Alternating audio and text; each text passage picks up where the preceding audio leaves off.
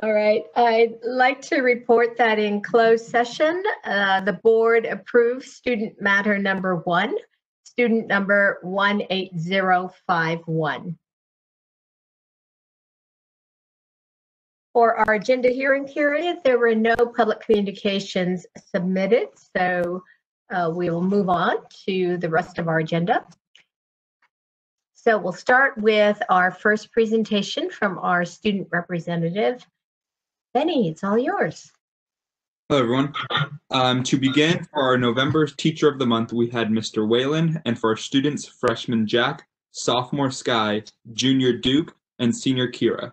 We hosted our first ever Lit Kahoot Friday virtual Zoom event in which students would gather together on Zoom and play various Kahoot games together. For our first game, we had 30 participants, and that was last Friday, and our second one will be, or 2 Fridays ago, and our second one will be this Friday. Band hosted a virtual pet Halloween costume in which people could submit costumes of their dogs. We also, ASB hosted a pumpkin carving contest. The Student Senate, which is a meeting of all the club's presidents, will have their second meeting next Tuesday. That is the 17th. Yearbook is now accepting submissions from students from different clubs and sports and activities and things like that to be put inside of the yearbook. And finally, our senior memories were due November 1st. That is all. Thank you, Benny. Next, we have an update from the El Segundo Education Foundation. And Frank Glenn is here with us. Thank you very much. Happy to be here. Just get down a little bit. So just a couple of items to report on. We had a very successful Skechers peer-to-peer walk. It was virtual this year, as you know. And we had a huge increase in participation from the community, which will greatly benefit us when Skechers probably in February will be letting us know exactly how much money we raised. We were up over 100 participants from previous years, and we have a way of tracking who was participating from the various school districts, and El Segundo was one of the few districts that had a higher participation than previous years. So great job by the community on that. Secondly, we have Ladies Night Out coming up next week. It's on the 19th. Tickets are on sale, and you can opt to get a premium ticket, which includes a beverage of your choice and some other goodies. And we hope that everyone will join us. It's going to be a fabulous event. There's been a lot of work done in the background to make this something very spectacular. So it's don't miss it. It's going to be great. And that's my report. Thank you very much. Really appreciate it. Looking forward to a virtual fashion show. That should be a unique experience for the models as well as for us viewing. So thank you. And then our third presentation is from the El Segundo Middle School. Dr. Moore. Yes, it's with a great deal of pleasure. I welcome our team from El Segundo Middle School, the Proud Bulldogs. We have Principal Adam Wright, Assistant Principal Carrie Olashian, our IB Coordinator, Crystal Winter, and our teacher on assignment in the area of technology, working with Altitude, and coaching teachers, Sean Brandlin. Welcome all. Good evening. Good evening, Dr. Nishimi, members of the school board, Dr. Moore, and cabinet. My name is Adam Wright, and I'm the proud principal of El Segundo Middle School, home of the Bulldogs. Danny, next. Since our last State of the Union, or State of the School address, we've had a few changes here at ESMS. We have 4 new teachers on campus, 1 new counselor, 1 new AP, and me. This is my first State of the School address for El Segundo Middle School, and I couldn't be happier. The school itself looks different too. Our office is under construction, so right now our office is in the library, and you know, we've been on a thing called distance learning the last 8 months. So a lot of changes here happening at El Segundo Middle School. But at El Segundo Middle School, we've embraced the change. Okay, our theme for this year has been patience and grace. And this theme is not just for our staff, but also for our students and parents. The El Segundo Middle School community is truly embracing change with patience and grace. So some successes and highlights. Next slide. And then some successes and highlights for our last year. Next. In the weeks before we went out on distance learning, students created projects that linked the El Segundo Unified School District's graduate profile to the IB learner profile. And IB is the program we have here on campus.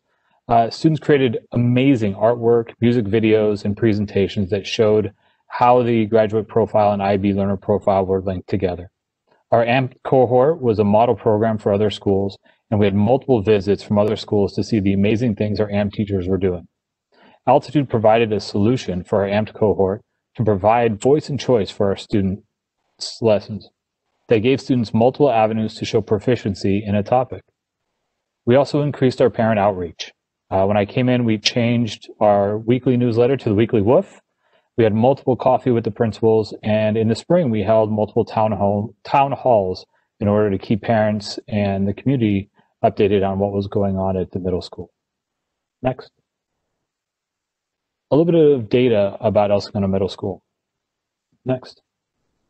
What you see pictured is a snapshot of our demographics. We have about 796 students at our school this year, and we have diversity at our school.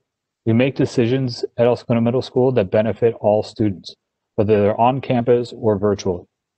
The data also shows we have a need to address diversity and provide teachers with training in cultural proficiency, which we are doing this year. Be more on that later. Next. We have an amazing attendance rate right now, thanks in large part to our teachers and our attendance clerk, Susie Flores. Teachers are taking attendance early in the period, and if Susie notices that a student is marked absent, she's calling home to check on the student. Parents have been extremely grateful to Susie and appreciate her calls so they know their students are online and engaged. We've also been tracking our students that are online but not engaged in lessons. We've created a Google form for teachers to fill out. When the teachers submit the form, it alerts myself, Ms. Olashian, and the counselors. We then use these alerts to reach out to families. Every single student on our campus matters, and we have a plan for them. Next. Altitude learning at El Segundo Middle School has been a resounding success. This year, we've already had over 7,600 stream posts. So that is emails that are sent from Altitude to parents that are detailed with the students learning and giving feedback on those cards. We have about 89% of our parents and teachers and students viewing the streams. We also have assigned 109,500 cards to date, and that's as of November 5th. We've given about 23,000 formative assessments, and of all the assessments given on the platform, about 68% of those assessments were given that were formative. And when we give formative assessments, there's a lot of feedback that the teachers give to students based on their performance. So as you can see, parents, students, and teachers are actively involved in Altitude. We'll discuss our campus-wide transition to Altitude in the coming slides. So some survey data. In the spring, there was a survey about how we were doing on distance learning, and then another one now here in the fall. And you can see the data in front of you.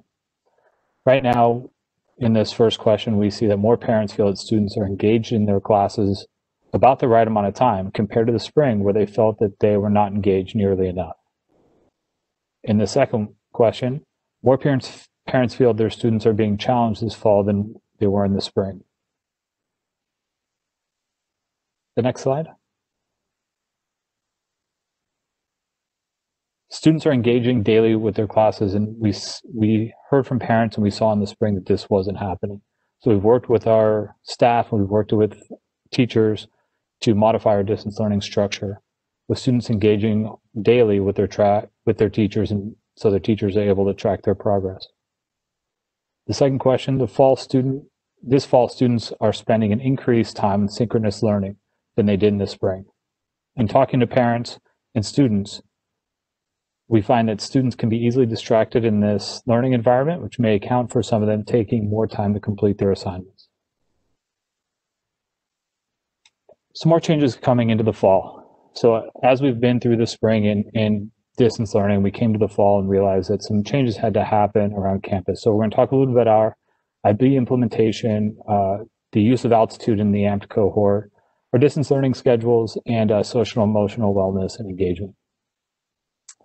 So to start with our schedule, this was probably the biggest fundamental change we made at the end of the spring and into the summer. With distance learning, we heard from our parents and students that in the spring and while in distance learning, students felt overwhelmed. We decided to change our schedule to benefit our students while at home. We moved from a traditional 8-period block schedule to a 4x4. Now, how is a 4x4 different? In our traditional block, students went to all 8 classes on Monday, and then went to odd classes on Tuesdays and Thursdays, and even classes on Wednesdays and Fridays. With the 4x4 block, they go to all 4 classes, and we wanted to provide a schedule where students were able to see their teachers every day and only have 4 courses to focus on. And in those 4 courses, they do about a year's worth of content in a semester. The schedule has also allowed us to align with, at the time, with the LA County Department of Health's recommendation that teachers see no more than 3 cohorts of students if we return to campus. Keeping our periods at the same length as when we were in school provided time for our teachers to provide interventions to students that were struggling. Because math and design had been cohorted in the past, we decided to continue that with our 4x4 blocks, so students will stay with the same math and design teacher all year. And the teachers are infusing design into their math lessons. We've also paired INS and LNO, which, as you know, is our social studies and English classes, because of the literacy standards that run throughout LNL and INS. I'd now like to have Ms. Winter speak to you about our IB grading and implementation. Hi, I'm not sure if you can hear me. Everybody seems frozen on my screen. We can hear you, Crystal. Oh, good, perfect, because everything is literally frozen. I have no picture, so hello, good evening, sorry about that. As we continue to expand our implementation of the MYP by transitioning to full MYP grades, we feel that this is best for our students because we are shifting the mindset of assessment scores being the end.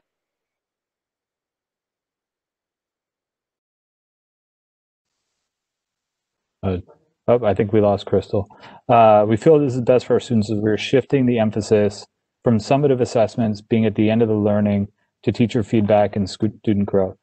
This is a more forgiving grading system as scores are not averaged and grades reflect student growth. In addition, this transition addresses 5 recommendations from the 2019 IB evaluation visit. Teachers have been working collaboratively on Monday to make this transition successful.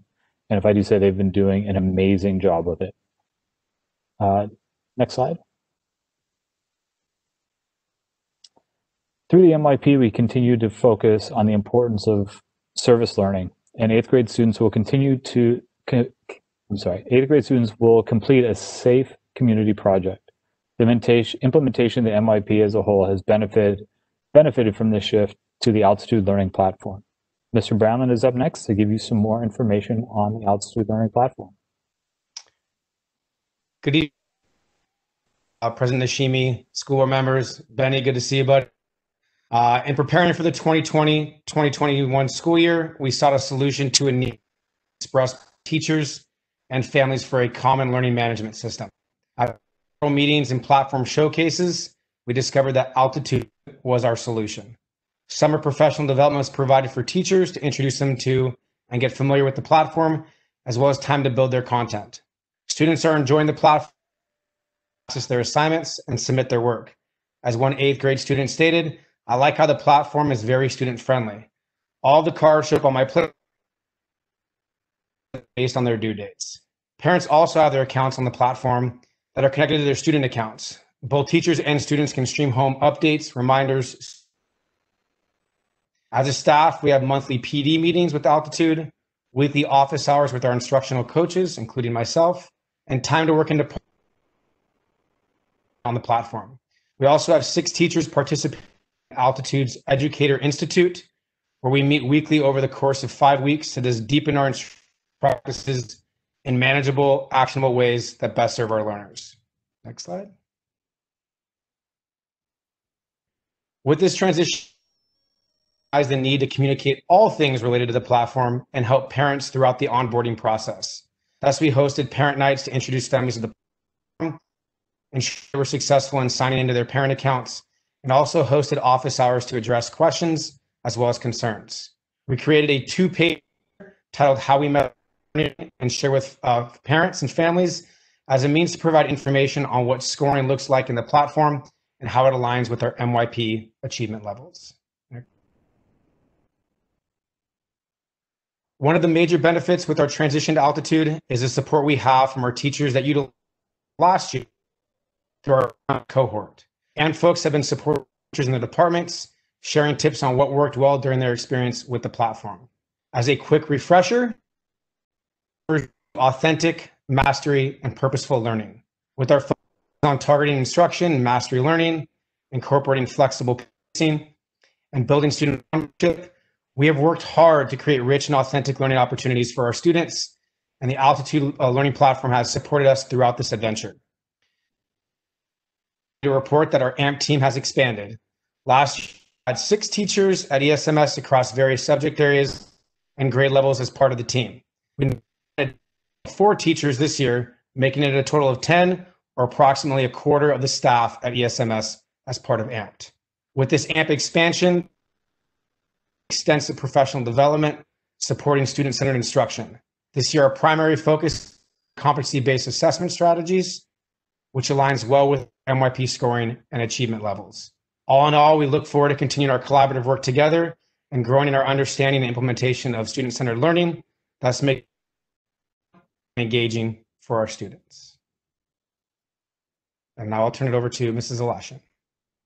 Good evening. We have also been intentional about how we engage with and support our families, especially during this time of quarantine and distance learning. Our counselors have created a new space on our website with many links to resources for families. They also host a parent academy via Zoom twice a month, where they address timely parent concerns such as social emotional wellness, motivation, and online safety practices. Our teachers hosted over 370 parent conferences this last month, and many teachers invited all families interested in order to increase engagement and community during this time. Lastly, Mr. Wright sends out a weekly parent newsletter to share all upcoming news and events with our families. Next slide, please. We are cognizant of building community and social emotional wellness with our staff as well, especially during this time. We're increasing our understanding of equity and inclusion with a series of professional learning by local expert Farzana Nayani throughout this school year. We have a staff ruler implementation team who meet monthly to model and guide our staff in using this social emotional learning tool. And this team also begins meeting with a Yale ruler coach beginning next week. Finally, Mr. Wright and I have made special staff deliveries to encourage and thank our staff. Next slide, please. Our intentional work engaging families and staff all lead to the benefit of increased student engagement and social emotional well-being. Toward this end, many of our teachers are utilizing the shortened Monday schedule to build community within their classes. Our counselors have been intentional about visiting class Zooms and breakout rooms with small groups of students to help build relationships and community. And they also have been making weekly donut deliveries to students who were struggling to submit work or attend Zoom classes and have since shown improvement. In fact, this week, Mr. Wright and I will join our counselors on their donut deliveries because there are so many students to congratulate on their improvements. For Red Ribbon Week, For Red Ribbon Week, our leadership class designed a week of spirit days, which these pictures highlight. They're continuing by planning monthly spirit days on the last Friday of every month in order to bring some student-led fun into our Bulldog community. Okay, next slide. So moving forward, to mitigate learning loss, we've developed a multi-pronged plan to address any learning loss that has happened in the spring. By addressing students' social emotional health, designing a school schedule to allow students to see their teachers daily, and parent engagement, we hope to make up ground on any learning loss that happened in the spring. Using small cohorts and the CASP interim assessment blocks, we found that there has been less learning loss than we previously expected. Studies show that by ensuring students have access to grade level material, we'll minimize their learning loss.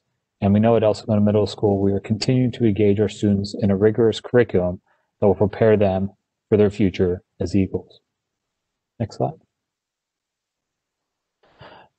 Today was probably usually the first day of school is my second favorite day of the year, but I might put today as my first favorite day that I've had in the last 9 months. Today we welcomed 7 students back to campus. As you can see from the picture above, with our new special ed teacher, Mr. Faulkner, we will be welcoming a few more back tomorrow, but we welcomed back 7 students today. It was great to see them on campus. In talking to them before they walked on, I asked them if they've ever been this excited to come to school before, and there was a resounding no. One mom even said that her son woke up before her and was dressed and ready for school before she even woke up, which just, it warmed my heart, and love to see them back on campus. We're currently working within the LA County Department of Health guidelines for bringing students back on campus, and it's our hope to bring back additional students after the Thanksgiving break. Finally, at El Segundo Middle School, we aim to develop students that are inquisitive, knowledgeable, and caring about our, you can go to the next one again, sorry, about our multicultural world. We want all of our students to be successful at El Segundo Middle School and beyond. Thank you all very much, and I'm open for any questions I think that the board has.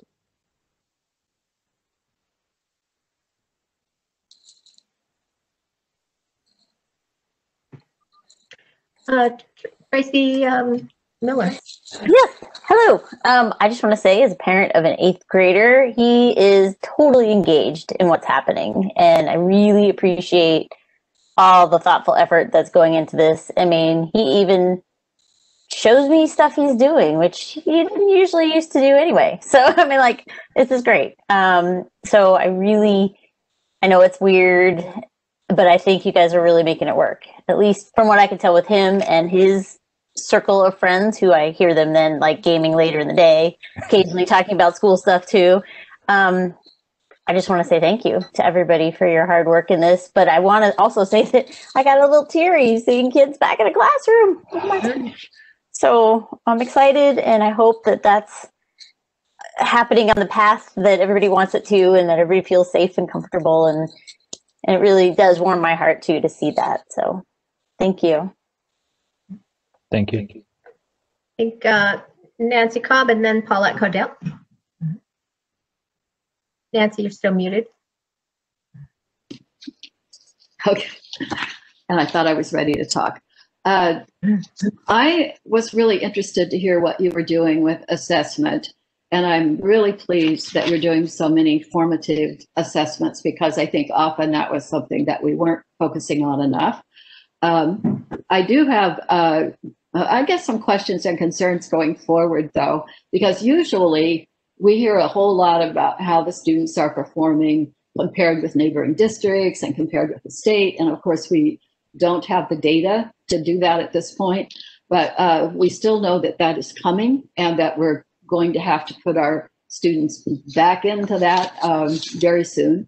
So I'm kind of wondering if the assessments are leading, some of them leading toward that kind of state assessment that we will be facing in the not too distant future.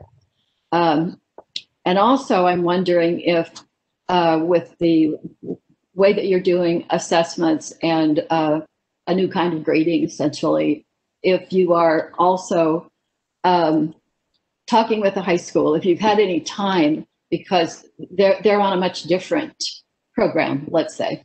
And I just think that sometime or other, I would hope that there's going to be some conversation so that each site understands what the other's doing, so that the kids have an easier transition. I don't know if you have anything to add to that, or if you're just going to. No, absolutely. I think, the way we're assessing students with the MYPs, and allowing students that growth and really developing the skills on campus, right? So what we've really looked at is the skills that come with MIP really mirror the Common Core standards and what we're having students do as far as, reading comprehension, listening comprehension, analyzing text, using, multiple sources in their writing, and all that, through English and through social studies, so INL, LNL, and INS, really help prepare students for testing. We just did some of our IABs to really kind of practice and see what that looks like for our students. We got great data, not just from the results of the test, but also some of the struggles they had on their iPads at home and some of the technological limitations that may cause for us, and some stressors from students and parents on that. So that was some great data we got over the last 2 weeks, just to be able to figure out how are we going to test if we're still on distance learning, and what is that going to take from us. Another advantage we have in teaming up with the high school is Sarah DeVlantes was here for 2 years and really understands that IB curriculum. And so we'll take that to the high school and how that translates, and really working on skills. Right, we know with a lot of the content areas in middle school, students will see that again in high school. And from a former high school person, we know content is important, but really building those skills for our students to really, progress forward and working within our district guidelines. Did I get them all? I think I got them all. If I did, please let me know. And I just wanted to emphasize that I hope that as you plan going forward, that there's an opportunity for middle school teachers to have conversation with high school teachers so that they also understand what's happening. So I'll just hold out that hope, and I'll be off the boards, but I have my sources. But yeah, I'm hoping that will happen. I also wondered if AMPT is connected to any larger organization, or if this is purely a homegrown product. Coming in last year, and maybe Sean, if you want to jump in and help on that too. I know it is what we've done, but I don't know that it's connected to anything outside. Mr. Braylon, are you still on? Yeah, so we actually, with the support and help of Dr. Jack, kind of branded what we were trying to do in terms of bringing personalized learning and that student-centered instruction to El Segundo. So last year, we had about 12 teachers that opted in to do this extensive professional development. We are connecting with other schools that either use the platform or that have focused on this element of personalization. But hopefully it'll continue to grow, and we'll kind of see what else holds for it.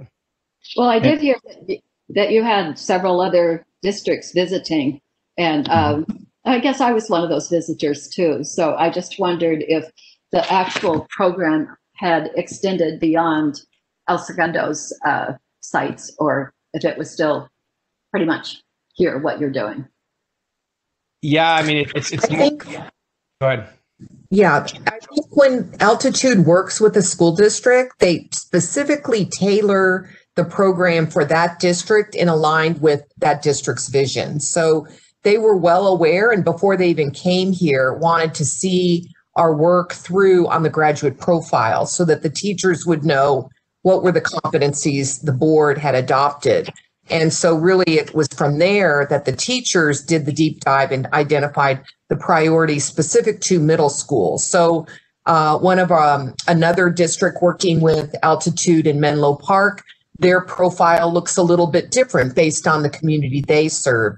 And I know we had visitors from Inglewood who came. I don't know if they ended up going with Altitude, but that is what they are known for. They are not a program that imposes their objectives, but they work with the teachers and honor the educators and empower the team to tailor that to the district's vision and goals. Okay, so I have one compliment I wanted to make sure that I make, and that's that I'm very impressed that your attendance rates and engagement are doing so well. That's very impressive, particularly because this is such a very different model. And then I have one last question, and that is, do you have any updates on how the Arizona distance learning program is going as far as it affects middle schoolers. And that's Yeah, it. absolutely. With the ASU, it started out a little slow, but I think as students got into the program and we kind of worked out, being a new program, it's definitely hit its stride in the last 2 months. And so we've definitely seen a lot of progress for our students. They're following many of them are still following the similar 4x4 schedule where they only have 4 classes. But in the last update I got from teachers, about 80% of our kids were on pace to finish. And we have a couple of kids that are kind of straggling, but they're working to catch up, which is the nice thing about the program is, it can be very self-paced. So they're able to get through all the content before the end of the semester. Okay. I think that's it. Thank you. Thank you. Thank you. Paulette? My turn?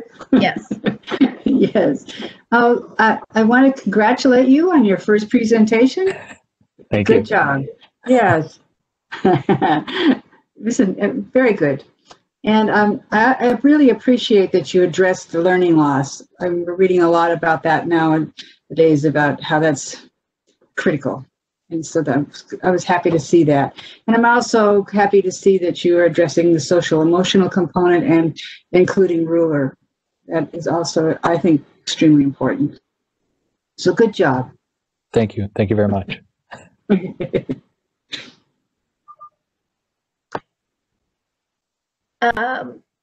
Any other comments? Well, thank you. I did have one question. How are you assessing that learning loss, and what are you doing to mitigate it? So a couple of things we've done. We've used our IABs to kind of compare last year to this year and students and their skill levels, but also using data from our summative assessments to track where students are and where they're going and kind of the expectations for where they should be at this time. So even though we've gone to a different final grading method, we've been giving summatives for the last 5 years. So we've got a lot of data on the progress students should be making. So, as far as our final grading is different, but what we do during the year is exactly the same. We were grading on an MYP scale and then just converting it to a letter grade before. Now we're just not converting to that letter grade. So teachers are able to track and see where student performance is and whether it is, how relative it is to years previous in their successes. Right. Thank you so much. Dr. Moore? I just want to congratulate the team. This is kind of a new team where we have obviously Mr. Wright, who, is close to, are you close to a year of service now? 11 months, just at 11 months. Okay. 11 months. Counting. And I think only like 2 or 3 of the months were in person, or 10 weeks, 10 weeks in person. 10 weeks in person. I mean, that's a real challenge. So he has come on and just really embraced the fact that you have to be flexible, you have to be about kids, and you've got to, be nimble and adjust. And he embraced his new team member in Miss Olashian. And then, of course, we have our tremendous teachers over at El Segundo Middle School, and our IB coordinator and Crystal, and our coach and Sean. And so they've all really stepped up to all be leaders in their own realm.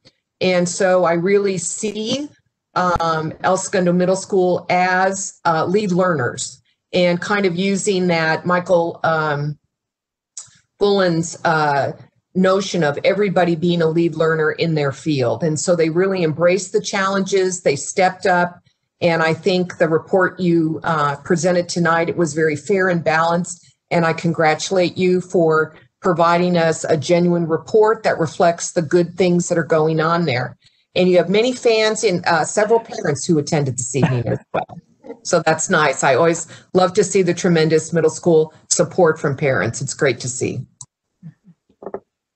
Yeah, big thank you to all of our parents. They've been so supportive this year. So I really appreciate all their support and all of your support over the last 11 months. It's been an interesting start to a first year, and thank you all for all that. We're glad you're still here and you didn't go screaming off somewhere, but thanks for rising to the challenge. Thank you. Great. Thank you. All right, we're going to move on to our consent agenda.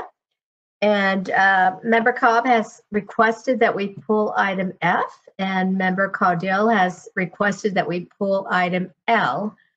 So our consent agenda, I'll need a motion to approve items A through N with the exclusion of F and L. I'll move approval. Okay, moved by Tracy Miller-Zarnicki, and seconded by Emily Lane. Right, any discussion on the consent agenda items that are up for approval at this time? Right, then Paulette, your advisory vote, Benny? Aye. Okay. Paulette? Aye. Nancy? Aye. Emily? Aye. I don't know if that came through. Aye. Yeah. Tracy? Aye. And I from me, so 5-0 for the consent agenda items that for which we had the motion. Next, we will deal with item F. And I'll entertain a motion in a second, and we can have discussion on that. So a motion to approve item F by Nancy Cobb, seconded by Tracy Miller-Zarnicki. And Nancy, did you have some questions, or you wanted some further discussion on item F? Actually, hoping that Dr. Moore could comment on this too, because it's not often that we see this large of an expenditure that we haven't seen previously. But this is for specifically Goff's safety partitions, and we have one in the amount of $67,970 something, and the other one in excess of $27,000. So I just was hoping that she would speak to it to let us know what's happening and what to expect going forward as far as safety partitions are concerned. Thank you, Member Cobb. As part of personal protective equipment, plexiglass dividers, or sometimes referred to as sneeze guards, are a very important part that can serve as a surface to separate that student from an adult, or that adult from another adult who's in an office. So we have been very vigilant in getting partitions out to people. In addition, we continue to reevaluate as new products come forward. So this was actually to include purchase of individual plexiglass type stations for each student desk as well. So those are on order and will be arriving. So as we look to bring students back in TK through second, we made sure that they're going to fit on any size desk. And so they will be on every student's desk, as well as the teacher will have their own partition. It's a very important part of the safety protocols. Nancy, you need to unmute yourself. I'm sorry. Is there an expectation that we'll have to continue purchasing these as students return to school, so that each one has one on their desk? Yes, we continue to reevaluate. For example, in the area of tents, we made an initial assessment on how many tents we were going to need. We placed an order. And then as we hear from those that are going to be the users of these things, such as our teachers, we realize, well, maybe we'll need more tents. And so we continue to reevaluate, evaluate, assess, and then order accordingly. This is the safety and well-being of our students and staff, and we look to obviously buy an appropriate product for those purposes. Thank you. All right, then, Benny, I'll ask for your advisory vote. Aye. Okay.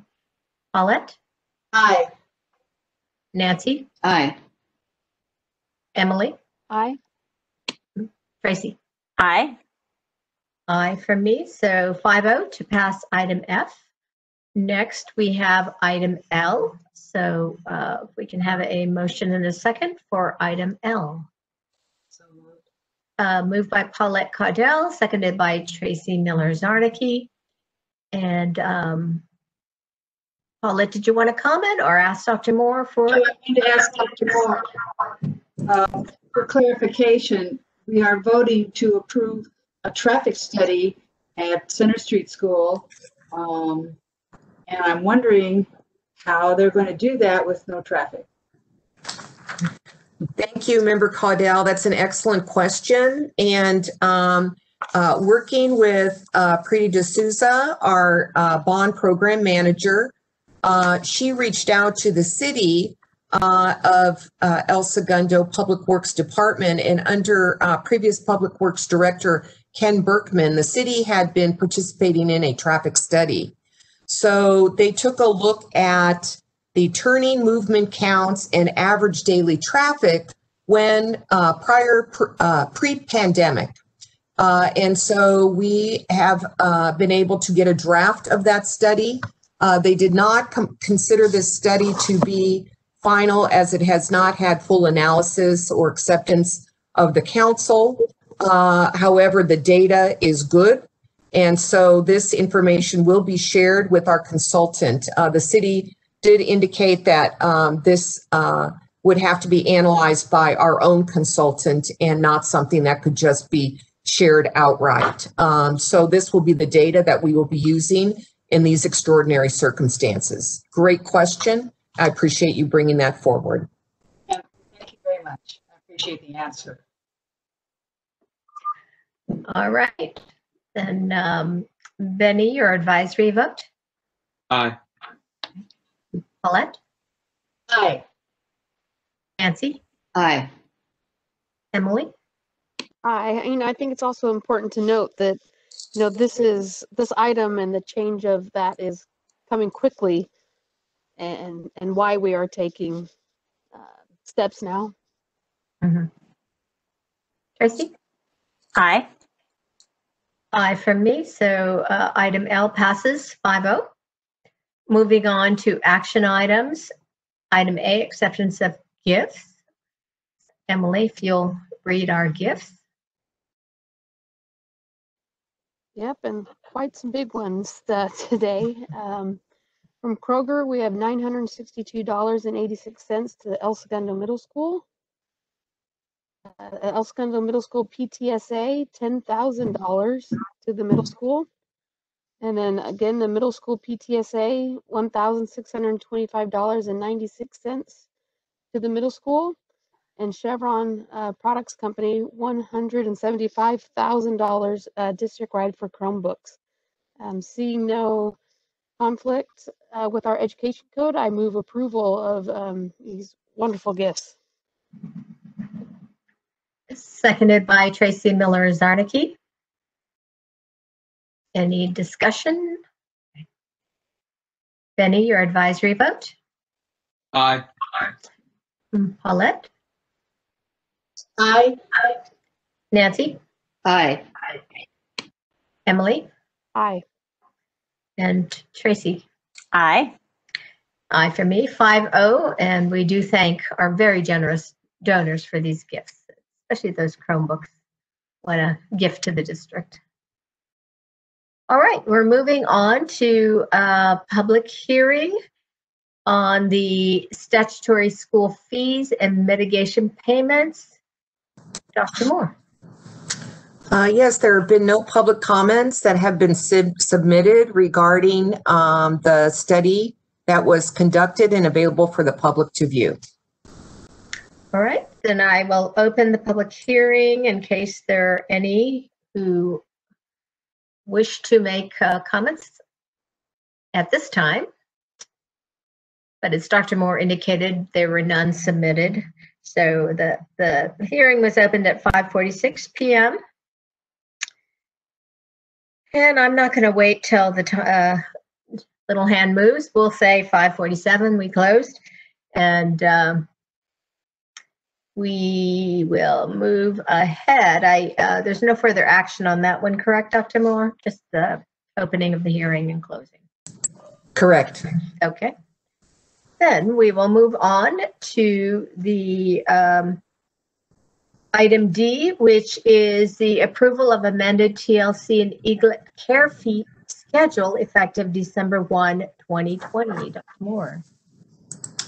Yes, item D specifically is to align the TLC and Eaglet care programming and fees with the hybrid program that we're proposing for bringing students back for reopening. So this is an example of why we don't get the waiver approved on Thursday and we open school on Monday, because there are a lot of things that we need to prepare, like bring our meet with our teachers, and then certainly have a town hall for our parents. So we're very pleased that we'll be able to offer either before or after school care for our students who participate in the AM/PM model if their parents so choose. We will also continue to offer the full day program for our 3 and 4-year-olds, or for students in grades 3 through 5 who are not participating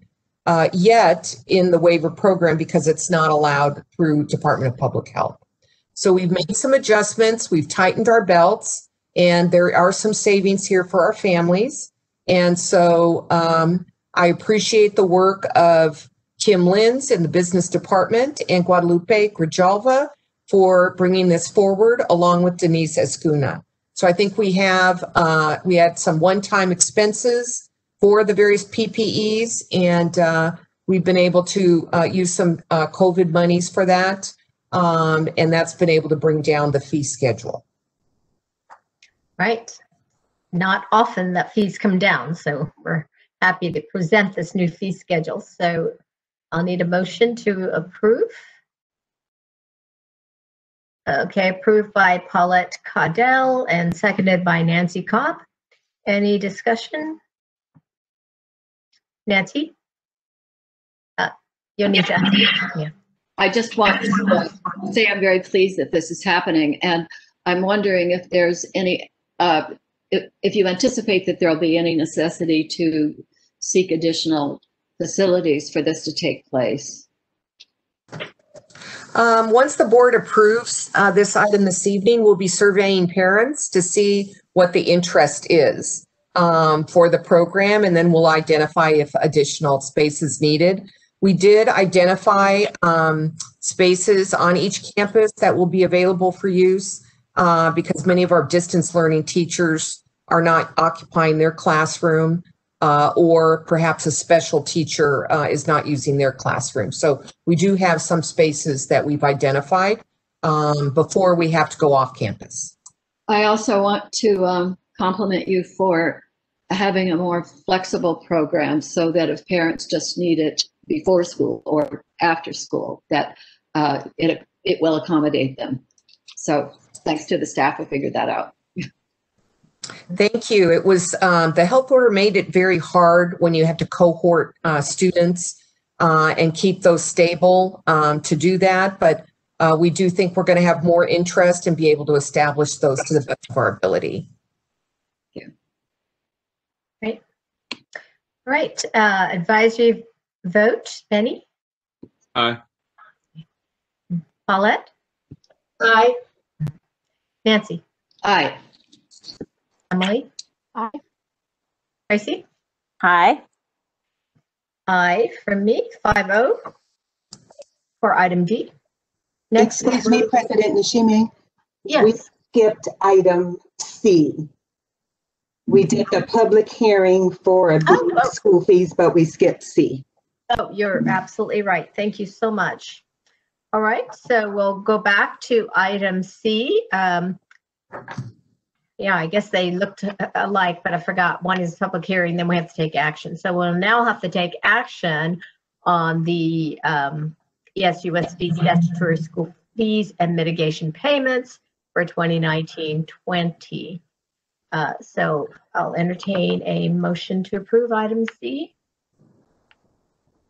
Moved by Nancy Cobb, seconded by Emily Lane. Any further discussion? Oh, Dr. Nishimi, I just want to point out that this is only acceptance of the fee study. This is not the board acting on increasing any fees. That was at a separate meeting earlier this year. Okay, thank you for that clarification. So, all right, any discussion on this item? All right, so we will study these fees based on your vote. Betty, advisory vote? Aye. Okay. Paulette? Aye. Nancy? Aye. And Emily? Aye. Tracy? Aye. And I for me. So item C is passed 5-0. All right, moving on to item E, which is the board policy and administrative regulation 5131.2. Dr. Moore. Yes, both item E and F, once again, are changes that were regulatory in nature. The U.S. Department of Education enacted new rules that affected Title IX, and it was extending protections regarding sexual harassment and addressing the rights of all students, including the right to due process. So both of these items are final revisions that were necessary to bring our policies in line with the statutory requirements. Thank you. So motion to approve item E. Okay, moved by Paulette Caudell, seconded by Nancy Cobb. Any discussion? Great. Nancy? Does this all have to do with Title IX that I'm reading may be changed again in the future, Dr. Moore? Well, as administrations change at a federal level, so does the policymakers in the Department of Education. So we will wait and see, but we are in line with what's current. And you may have, yeah, okay. All right. Advisory vote, Benny? Aye. Paulette? Aye.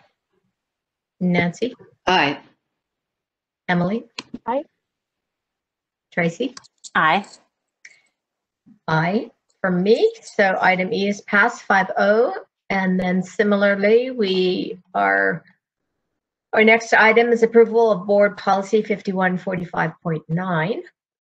Motion to approve by Nancy Cobb, seconded by Tracy Miller-Zarnicki. Any discussion on this one? All right. Benny, your advisory vote. Aye. Paulette? Aye. Nancy? Aye. Emily? Aye. Tracy? Aye. Aye for me. So F is approved, 5-0. And then item G is approval of a master contract with Star of California LLC for psychological corporation to provide behavioral services and assessments. Dr. Moore. Yes, these services are specific to 6 students that are identified.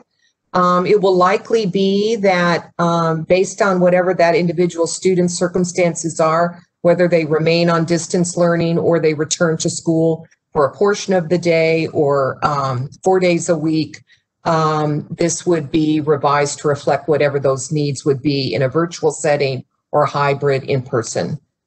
So I recommend approval. Okay. Motion to approve by Paulette Caudell, seconded by Tracy Miller-Zarnicki. Any discussion on item G? Benny, your advisory vote. Aye. Paulette? Aye. Nancy? Aye. Emily? Aye. Tracy? Aye. Aye from me. So item G is passed 5-0. Moving on to item H, which is a ratification approval of license agreement with Kaiser Brothers. Dr. Moore. Yes, the school district owns a property at 210 Penn that back in the day used to be, I guess, where the bus went. So it's quite old, but there are currently 2 the district has 2 individuals who lease that space. It's divided into 2 spaces. And at this time, we'd like to renew our lease with Kaiser Brothers, who has been a responsible and excellent tenant in that space. So, it would continue through 2022. Right.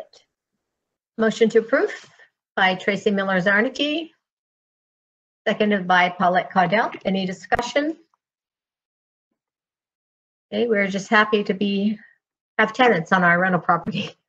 Benny, your advisory vote. Aye. Paulette? Aye. Nancy? Aye. Emily? Aye. Tracy? Aye. Aye for me, 5-0 to pass item H. Next, we have item I, which is approval of addendum 06 to the master agreement with PBK Architects for the new 2-story 6-classroom building at Richmond Street School. And I see we have 3 addendums with PBK. So Dr. Press, you can address all of those.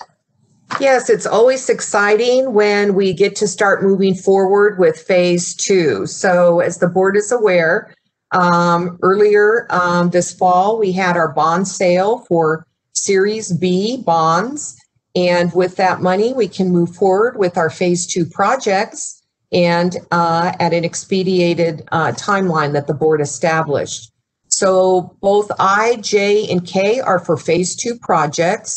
Item I is for the classroom building at Richmond Street School, and that is specifically to then stabilize the enrollment for both schools where they would be similar in size. And then item J is for science classroom modernization, and item K is for music band room modernization. So these would be in the planning stages. Wonderful. So we'll start with item I. If we can have a motion to approve item I.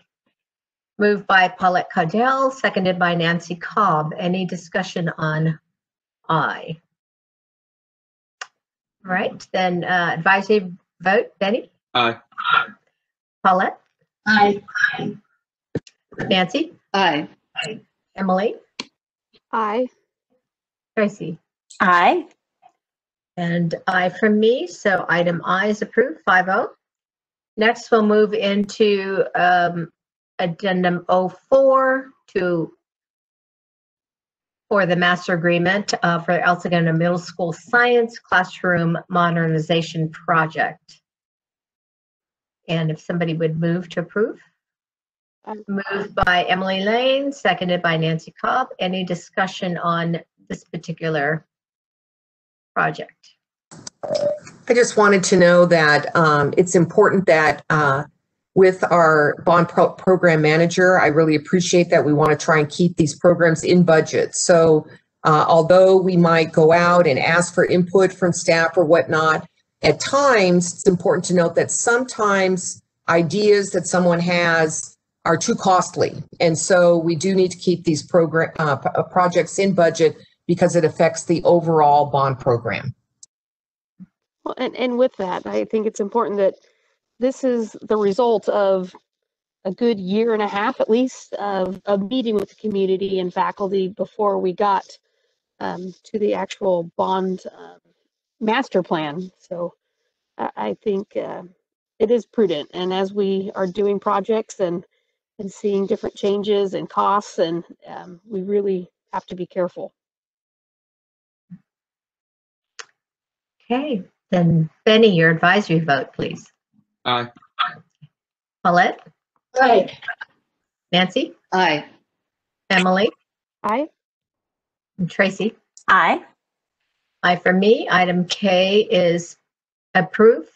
Sorry, that's item J. I crossed it out and couldn't read it. Item J is passed, 5-0.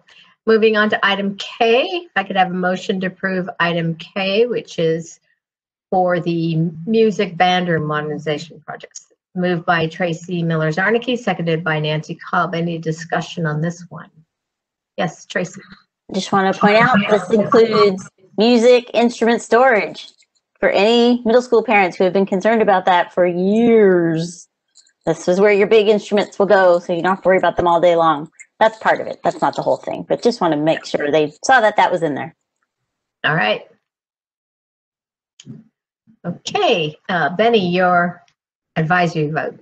Aye. Okay. Paulette? Aye. Nancy? Aye. Emily? Aye. Tracy? Aye. Aye for me. So item K is approved, 5-0. Moving on to item L, which is an approval to enter into affiliation agreement with Western Governors University. Dr. Moore. Yes, this agreement would allow for candidates who are completing their program with Western Governors University to participate in student teaching and practicum in our school district under the supervision of our teachers. Thank you. And I believe we have one employee who's involved in the program. Yes, we do. All right. Motion to approve by Paulette Caudill, seconded by Nancy Cobb. Any discussion on this? Yes, Nancy? Well, since I hadn't heard of them and I knew that we were always very careful about who we made arrangements with, I just wanted to report that I did read an article in Forbes that gave them a very excellent online review. I'm sorry, it was in the printed magazine too, but this is an online program, but it's probably the highest rated one in the United States. So whereas I started out being a little skeptical because I hadn't heard of it, I found out that many people have heard of it and it does have an excellent reputation. So I'm much more comfortable now. All right, thank you. All right, Benny, your advisory vote? Aye. Paulette? Aye. Nancy? Aye. Emily? Aye. Tracy? Tracy indicated aye. And aye from me. So item L is passed, 5-0. Next, we have item N, which is an approval to enter into an agreement with Amtech Elevator to repair and modernize the elevator at El Segundo High School. Dr. Moore? Yes, we've had several attempts to do this at a lower level, and unfortunately, the elevator is reached its lifespan, so it requires quite an overhaul. I know this is costly, but we will be using our deferred maintenance funding for this. Okay. All right, motion to approve item M. Moved by Nancy Cobb, seconded by Tracy Miller-Zarnicki. Any discussion? Got to have working elevators, so we have no choice. Benny, your advisory vote? Aye. Paulette? Aye. Nancy? Aye. Emily? Aye. Tracy? Aye. Aye for me, so item M is passed, 5-0. Moving on to reports. Dr. Moore, informational calendar. Yes, informational calendar for next week. We have quite a few things as far as evening events go. We have our PTA council meeting on Monday, and that's virtual. We have our town hall for our parents that will be going over TK through second grade reopening, and that's at 5 p.m. And I know Tracy Miller-Zarnicki has agreed to join us, and I'm hoping that future Vice President Emily Lane perhaps could join us for that as well. And then it will be myself, Marisa Janicek, Dylan Ferris, hopefully Ali Rabihi, and we'll have Jack Plotkin as our moderator again. In addition, we have Dr. Plotkin hosting a special ed parent forum on return services. And it is heartwarming to see that our special ed students who have the greatest needs returning to school. Was very, very exciting that today we had Department of Public Health come out and actually see the kids in the classrooms and see that the protocols and all the various signage and health order equipment and things are all there for our students. And then lastly, of course, Frank Glenn reminded all of us to get your tickets for the Ed Foundation Ladies Night Out on the 19th. The week of the 23rd will be our Thanksgiving recess, and we hope our parents have heard from teachers. The week of the 16th of November is also our parent conference week at the elementary level. Right. We have the high school ASB financial statements for your review, should you wish to look at that. And we'll move on now to board member reports and discussion. And we'll start with member Paulette Caudell. I attended a road meeting on Thursday, October 29th, and I was really excited. We are able to get a proclamation approved by the City Council to honor Red Ribbon Week, and that was a big deal. That's the first time we've done that. And I also went to a town hall put on by students from Palos Verdes High School. Their group is called Kick-Ash, and they're a smoking cessation club. And I was really, really, really impressed with the Zoom meeting that they put on about vaping. And it's scary, very scary during these times to hear about how much damage vaping does to the lungs, and particularly kids, and especially in this time of COVID. So this is not a good activity to engage in at all. And it was really impressive seeing the kids, and I think had more impact. I also am really pleased. We have 2 students on the road committee from ASB. Nick, I think I mentioned that last time. Nick and Sophie, and we're really excited to have them. So I'm going to mention it again. And I attended a Richmond Street School PTA meeting last night, and I'm really impressed with how smoothly those PTA Zoom meetings are working, and they move right along. I wouldn't have thought it would have been so nice. Everybody does so much good work, and they can get their business done, and it's really amazing. Amazing, amazing. All right. That's good. I'm over and out. Thank you, Paulette. All right, moving on to Nancy Cobb. Thank you. I'd first like to just thank all of the candidates who ran for our board. We all know that sometimes running for office is a lot more difficult than actually performing in the position. So I want to thank all of you for that effort. And I also want to give congratulations to the 2 winners that will be joining us. Well, actually, not us, Jeannie. Jeannie and I will be retiring, and the new board members will be joining the rest of you on the board. So I want to thank all of you. I also want to report that I will be attending yet another budget study for SoCal Rock this Thursday, and then the next week, another meeting. And we continue to look for options, and we did send the board the latest updates so that you know that we are still talking to El Camino, but it would probably not mean at this point in time any kind of a merger, but rather working more closely with them so that we can work out some pathways that could end up with El Camino, going into the classes at El Camino, possibility of dual credit there as well. Also, El Camino wants to talk to us about leasing some of our property at SoCal Rock. There's a lot of property there, and I encourage you, if you have not visited, to take a look at it. We're currently leasing some of it to a private school, and then this would be, if it pans out, it would be yet another arrangement, which would also increase the financial viability a little bit longer if this goes through. So we continue to work on it. I welcome any input from anybody who has more ideas for us. That's it. Thank you. Emily Lane, we'll hear from you next. Yeah, it's been very interesting as we start the waiver process. I again congratulate Esusd for having the right protocols and measures in place to be able to successfully get our waiver approved.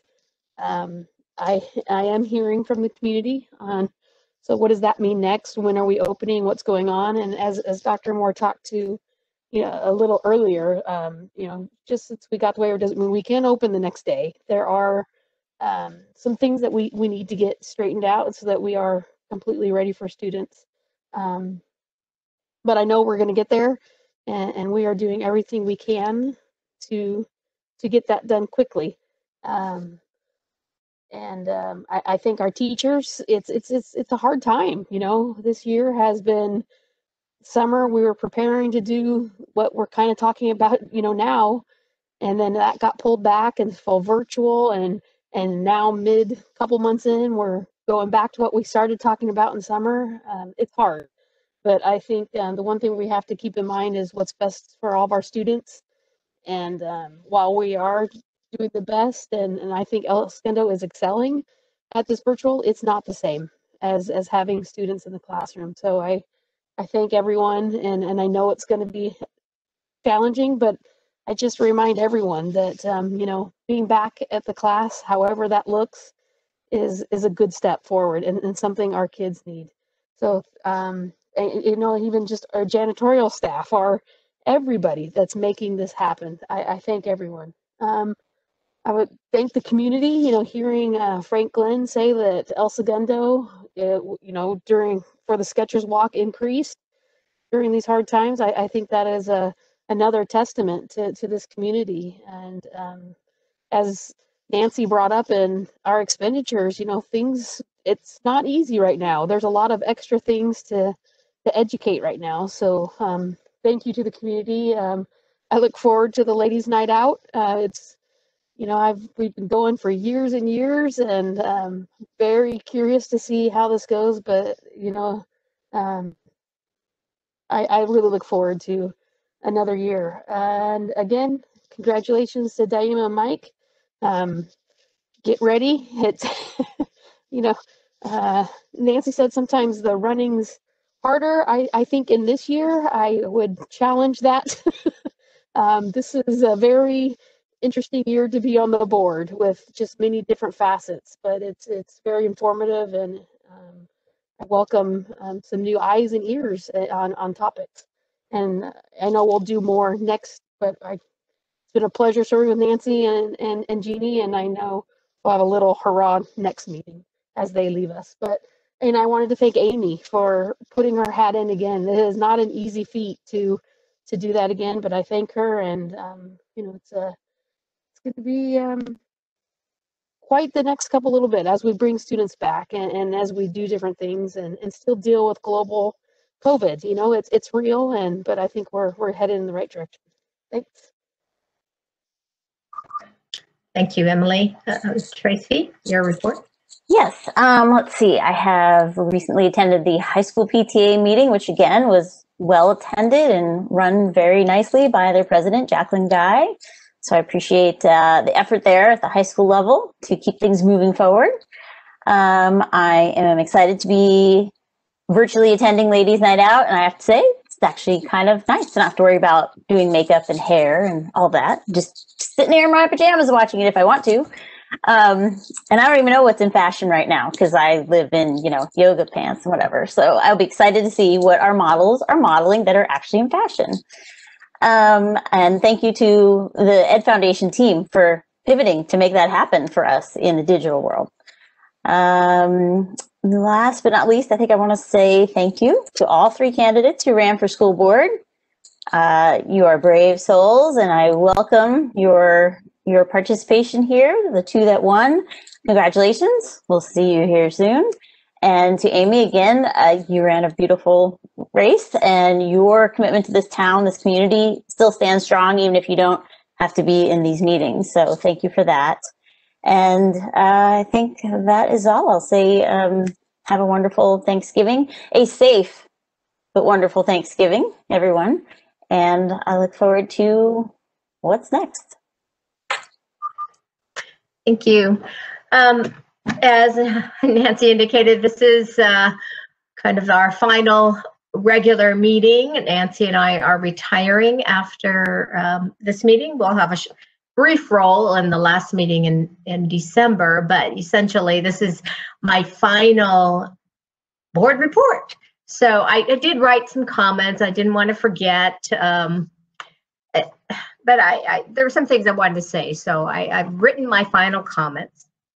As I look back on the 9 years I've spent as a member of the Esusd Board of Education, I'm grateful to have been part of a school district that prioritizes children first, for parents who care about their children's education and ceaselessly volunteer their time to the PTA, and for a community whose generosity allows us to offer exceptional programs. That community generosity also resulted in the passage of Measure ES, which has resulted in many improvements at the school site for safety and the creation of new spaces for learning. I'm equally grateful to a board which has prudently handled district finances and the sale of the Imperial School site with an eye toward future needs and financial uncertainties. I'd like to congratulate Dr. Moore and her administrative team, faculty, and staff for opening the schools for in-person services to special needs students and for TK to second grade students in the near future. I know that this has been an exceedingly challenging year for everyone. 2020 will definitely go down in the history books.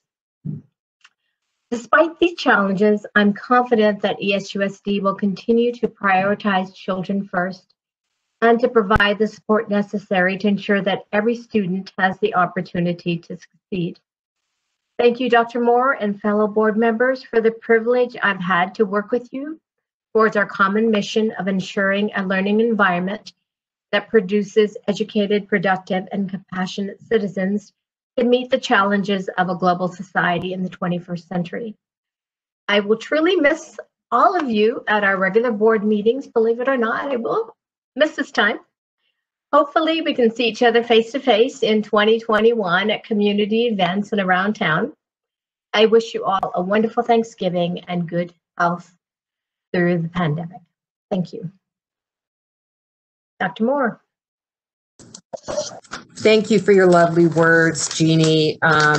It is bittersweet to have both you and Nancy transitioning to retirement, and we do look forward to welcoming Daima and Mike at our next meeting. So we will definitely send you off with some remarks at that meeting, and then we look forward to swearing in our 2 new board members on December 10th.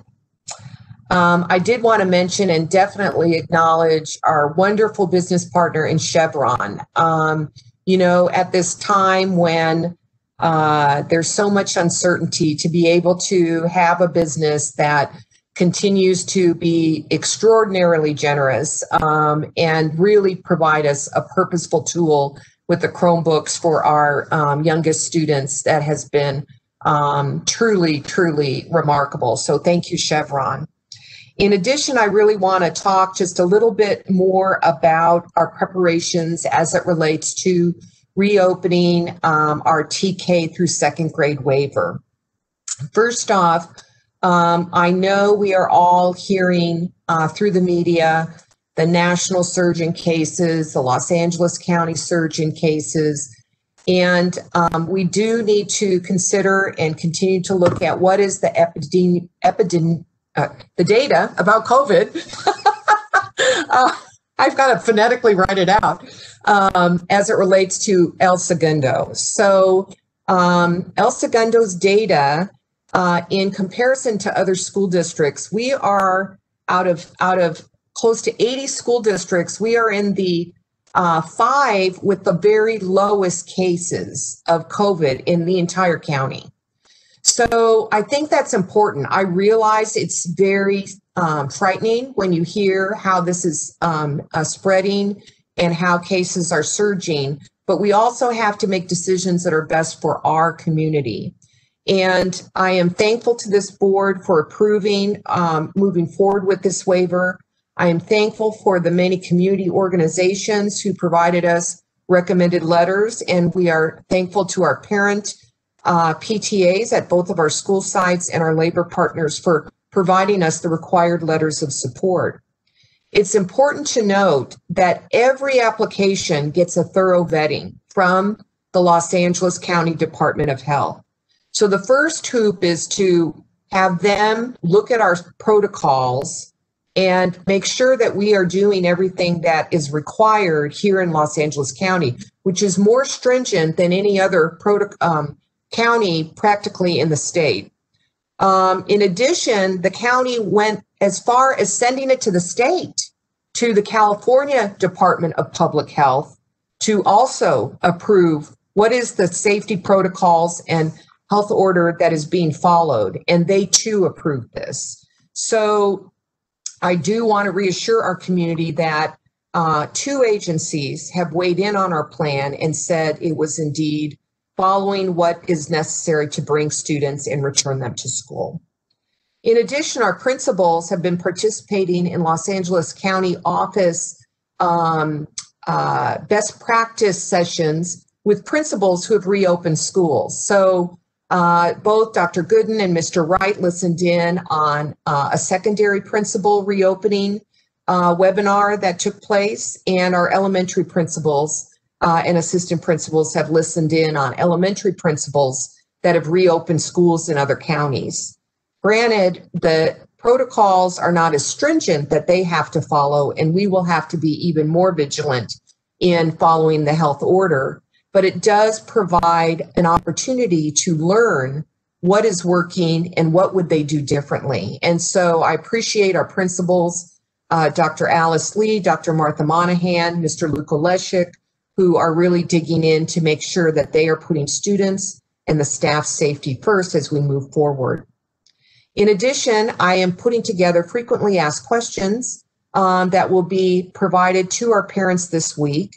And then we will be inviting questions from our community and parents for the town hall that we will be fielding next week. So you'll be getting kind of almost a double dose. So you can look at what are the frequently asked questions, and then, you know, that spurred a question that I need a little bit more information about, and then you can submit a question to my assistant, Tracy Adams.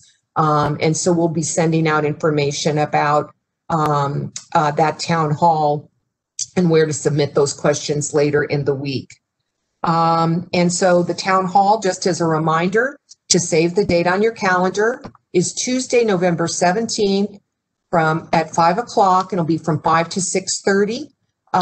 And it will also be recorded. And so if you're unable to attend, you will also be able to tune in a day or two later, and we'll have it posted on our website.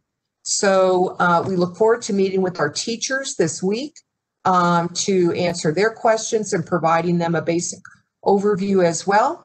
And we're going to continue to stay the course to move forward with providing opportunities for our students.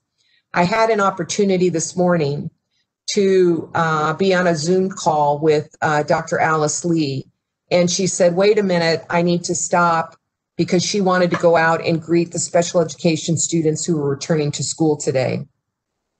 Students were hopping up and down in excitement to be back at school, and they ran with a big hug because they couldn't contain their joy. So we're doing the right thing. Thank you for your support. No, we all get teary-eyed when we think about students coming back to school. I just can't wait. That's exciting. Well, thank you, everybody. There are no closing remarks from anybody in the audience, and so we will adjourn our meeting at 6:25. Have a wonderful Thanksgiving, everybody. It's hard to believe that's just around the corner. All right. Bye-bye.